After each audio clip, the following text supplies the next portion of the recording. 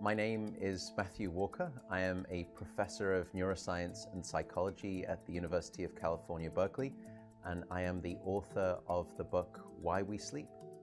What is dreaming and what happens, and are there any real benefits to dreaming? Well, to take a step back, I think it's important to note that dreaming essentially is a time when we all become flagrantly psychotic. And before you perhaps dismiss that diagnosis, I'll give you 5 good reasons. Because last night, when you were dreaming, first you started to see things which were not there, so you were hallucinating. Second, you believed things that couldn't possibly be true, so you were delusional.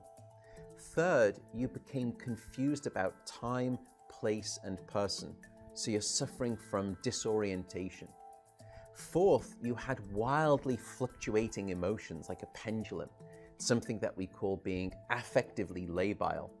And then how wonderful, you woke up this morning and you forgot most, if not all, of that dream experience, so you're suffering from amnesia. And if you were to experience any one of those 5 symptoms while you're awake, you would be seeking psychological or psychiatric treatment. Yet during sleep and dreaming, it seems to be both a normal biological and psychological process. What are the functions then, or the benefits of dreaming? Well, we know that dream sleep, which principally comes from a stage that we call rapid eye movement sleep or REM sleep, dream sleep actually provides at least 2 benefits for the brain. The first is actually creativity, because it's during REM sleep and dreaming specifically when the brain starts to collide all of the information that you've recently learned together with all of this back catalog of autobiographical information that you've got stored up in the brain. And it starts to build novel connections. It's almost like group therapy for memories. And through this pattern of informational alchemy at night, we create a revised mind-wide web of associations. And you can start to divine new novel insights into previously unsolved problems so that you wake up the next morning with new solutions. And it's probably the reason that no one has ever told you that you should stay awake on a problem. Instead, people tell you to sleep on a problem. And we now have good evidence that it's dream sleep that gifts you that type of informational wisdom rather than simply knowledge.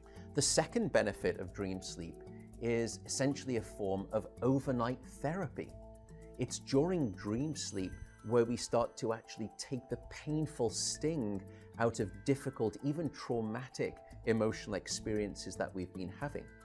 And sleep almost divorces that emotional bitter rind from the memory experiences that we've had during the day.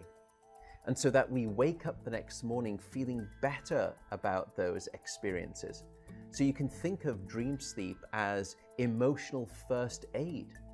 And it sort of just offers this nocturnal soothing balm that smooths those painful, stinging edges of difficult experiences. So it's not time that heals all wounds, but it's time during dream sleep that provides you with emotional convalescence.